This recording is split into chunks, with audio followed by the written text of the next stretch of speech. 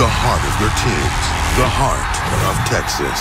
Bally Sports Southwest. The heart of the fan.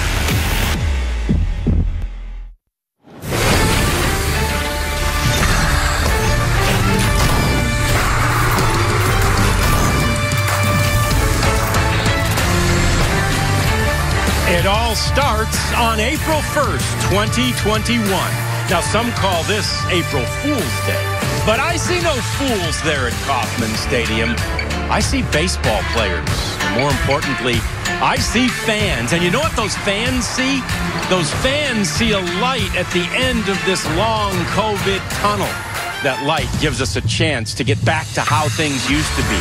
A chance to get back to normal. And on this day, a chance to get back to baseball. It's opening day 2021, the best regularly scheduled sports day of the year. Hi there, and welcome to Rangers Live, presented by Ford. Welcome to Globe Life Field. Welcome to a new season, a new team, and a new era. John Radigan here with Mark McLemore, Steve Buechele over there in the broadcast booth. He'll be joining us throughout the course of the program, and it is a new era because it's a new network, Mac. Opening day coincides with the launch of Bally Sports. Wow, this is a lot to process. Man, I'll tell you what, I'm so excited. Baseball's back, we're back, and more importantly, the fans are back. So a very exciting day all around baseball. And I'll tell you what, it reminds me of opening day in Little League where you can't sleep the night before, or at least I couldn't. But now you're at the ballpark, you're ready to go.